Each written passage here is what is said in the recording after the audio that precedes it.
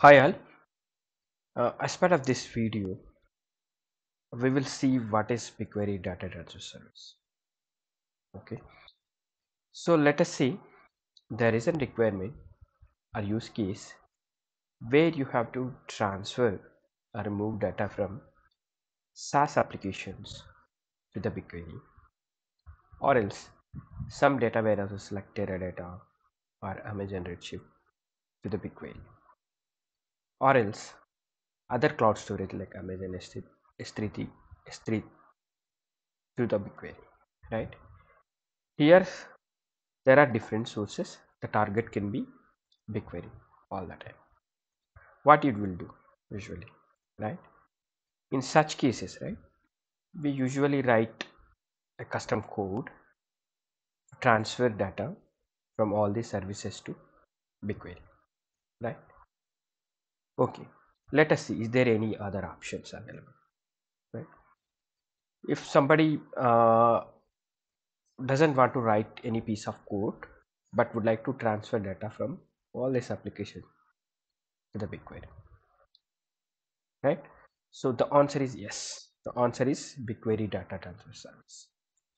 So this is coming as part of BigQuery service and it is integrated with the BigQuery. So if you go to the BigQuery console, you can see this service and you can use this service to move data from all the sources to the BigQuery. And also you can schedule this transfer or data movement, right, on periodic basis. There is a requirement to transfer data every 1 day or uh, every week or every month, and also you can customize that transfer. You have to transfer data in a particular time in a day, you can do that. That means you can schedule the transfer. Yeah, as I already told, there is no coding required at all,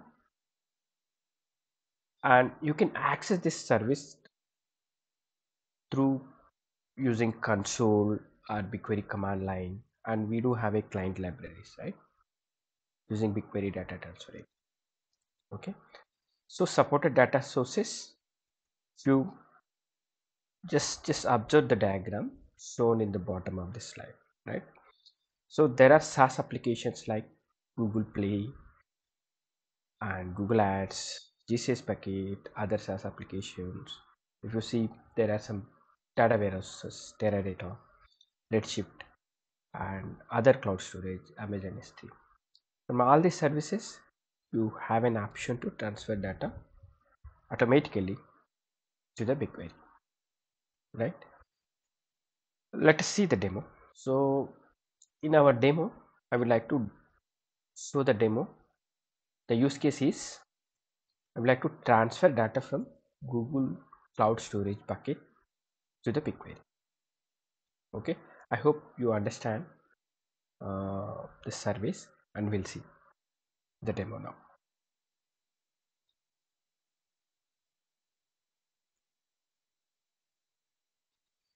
Okay, yeah, this is my BigQuery window, right?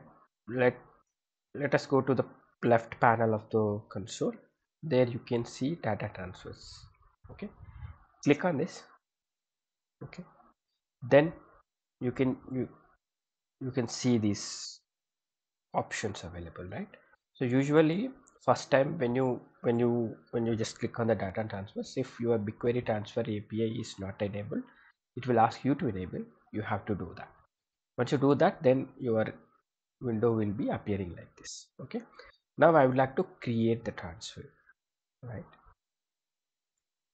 Yeah, you can see. So what is your source? The target is always BigQuery, but you have to select the source. Just click on the drop down. Here you can see different options available. Amazon S3, campaign manager, dataset copy, means you have to copy data from one project to other project, right? You can select this option, right? Google Ad Manager, Google Ads, Google Cloud Storage, right? Google Play, YouTube channel information or log information.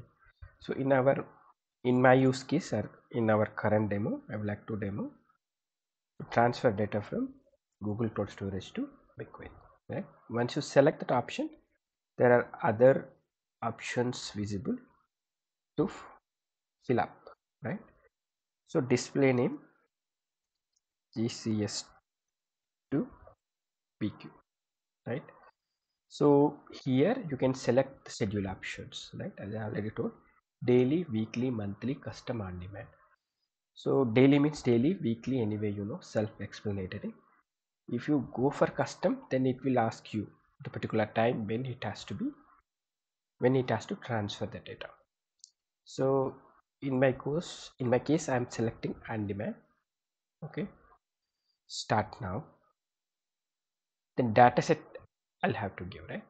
So let me select the dataset. Okay, so I'll select data flow demo in my project. What is the destination table, right? So here the condition is, right, first of all you have to create that empty table in the BigQuery, then you just mention the table name over here. If you don't have the table already created in your BigQuery, then just give some dummy table name. It will accept. When you run this transfer, right, this transfer job, it will fail. Okay, so to avoid that failure, I will have to create the table. Okay, we've already done that. Okay,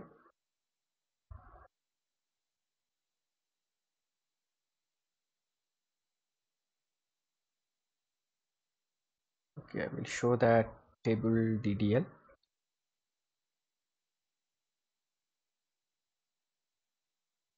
Okay, this is the table DDL. Okay, if you see, this is the table. So I will also show you the source data, right, which is placed in my GCS bucket. Okay, let us go to the GCS bucket. So this is my bucket and this is the data I would like to transfer. Okay, so what kind of data it is? So this is the data I would like to transfer from GCS bucket to my BigQuery table. I will, okay, it has some 7 to 8 columns. So to match this schema, I've already created this table with all strings. Okay, yeah. Now let us go to the transfer job setup. Okay, my table name is this.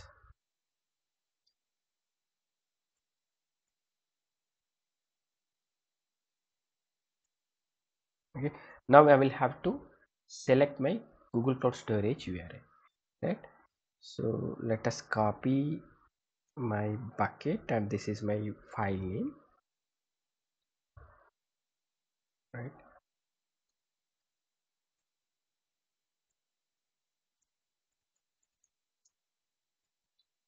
Okay, now you can see here itself we have some validation. If you specify wrong URL, then it will alert you, right?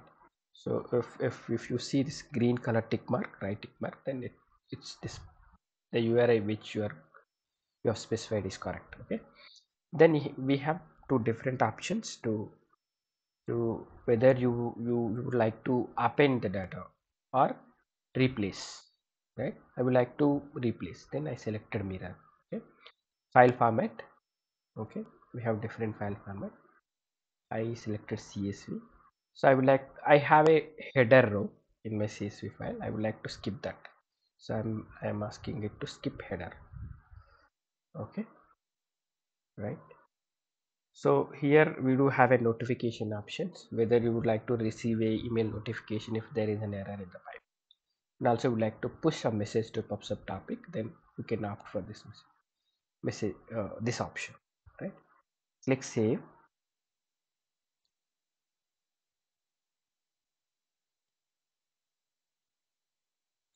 It's taking time. Yeah, it's done. Yeah, now my transfer is created, right? So now, because since I haven't scheduled it on periodic basis, I selected for custom, right, or on demand, sorry.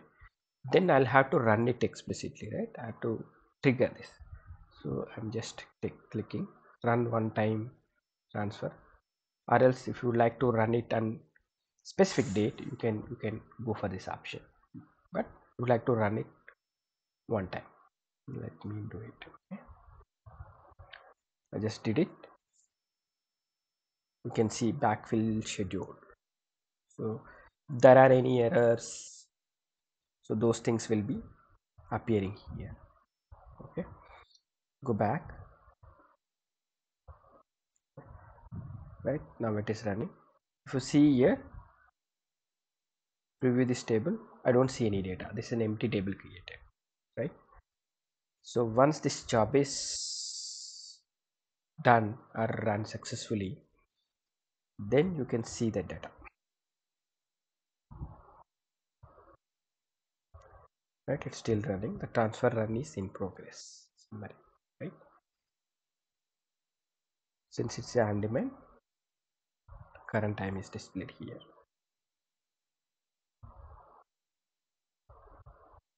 Okay, let me refresh.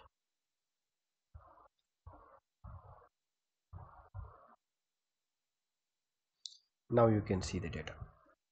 So the job has run. You can see that that particular file has 369 rows. You can see all the data came into BigQuery table, right? Go back to the job.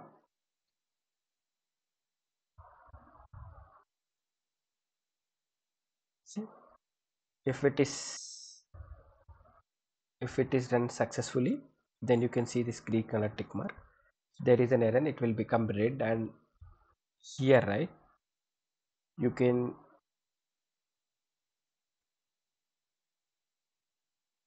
there is a section to show up those errors, right, in the summary field, right? So it will clearly show that error. What is that error? You have to fix that error and again run this job, right? This is how you can use BigQuery data transfer service to move data from like SaaS applications or data warehouses, other cloud storage services to BigQuery. Okay, with no code. Yeah, I would like to do some more demos, right, for different use cases for BigQuery transfer service. In coming videos, definitely I would like to do that, and I will also upload those videos. Thank you. Thank you very much.